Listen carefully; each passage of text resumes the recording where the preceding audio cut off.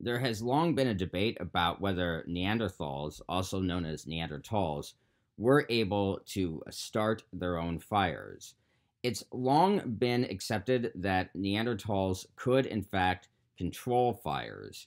And by controlling fire, what I mean is the ability to control fire would involve being able to find a natural source of a fire, such as a wildfire, and transport it to a cave or something like that, where the Neanderthals could use the fire to cook things, to create things, to keep warm.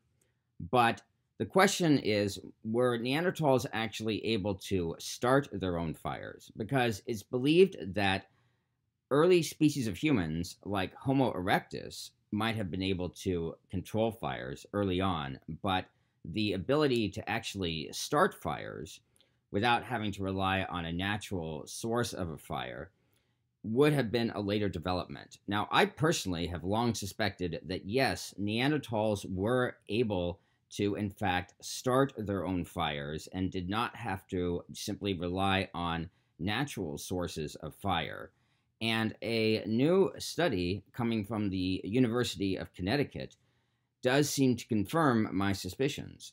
The study examined polycyclic aromatic hydrocarbons, which are chemicals that are released when organic material is burned. And it looked at a cave complex in Armenia where Neanderthals were known to have lived. There are two types of polycyclic aromatic hydrocarbons, PAHs: light PAHs and heavy PAHs. Light PAHs disperse widely, but heavy PAHs have a tendency to stay close to where the fire initially started. The study looked at sediment samples from a cave complex in the Armenian highlands that Neanderthals were known to have occupied. What they found was increased evidence of human occupation at the cave site, which included things like concentration of animal bones from meals and evidence of tool making, did correlate with evidence of increased fire frequency and the increase of frequency of heavy PAHs, indicating that the Neanderthals were in fact starting their own fires. In this case, when they're talking about human activity, they're talking about Neanderthals, because Neanderthals actually were a species of humans. They also ruled out the possibility that the Neanderthals were using fires that had been started by things like lightning strikes. If the Neanderthals were relying on wildfires, they would have to be living in conditions where lightning strikes fairly frequently in order to frequently be able to use fire started by lightning. It would be theoretically possible to find heavy PAHs in situations where lightning had started fires frequently in the cave complex. But the researchers actually ruled out the possibility that it was unsettled weather which led to lightning, which caused these fires to start.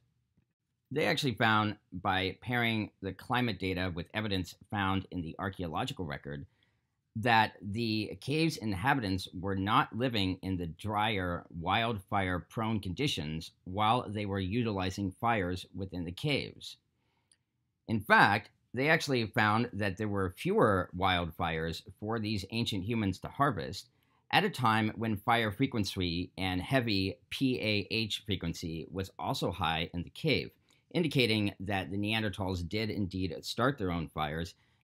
This study adds to the growing body of evidence that Neanderthals did indeed start their own fires. I have long suspected that Neanderthals could in fact start their own fires, but just say 10 years ago, there were a lot of people that didn't think they could. But there has been more and more evidence that they did. For example, in 2016, there was a study that was published that concluded that Neanderthals used magnesium dioxide powder, which they harvested from limestone, to help them start fires.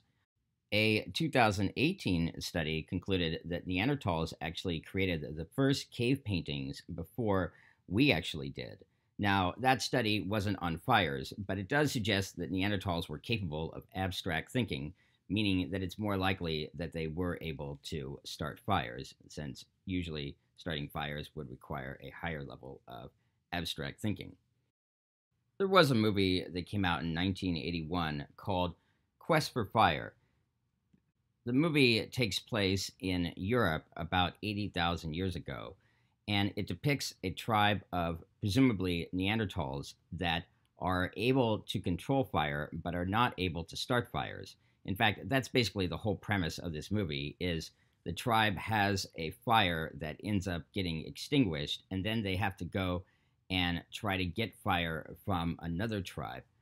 But although this movie might be a pretty entertaining story, the thing is, it was made in 1981, back when we knew a lot less about Neanderthals than we do now, and it was actually based on a novel that was written over 100 years ago, back in 1911. In 1911, we certainly knew a lot less about Neanderthals than we do now. And while I'm not saying that there's anything wrong with watching a movie like Quest for Fire, there is a certain danger to watching a movie like that, which is basically just a work of fiction, and thinking that that is actually something that would have happened back 80,000 years ago, because it's very unlikely that Neanderthals would not have been able to start their own fires.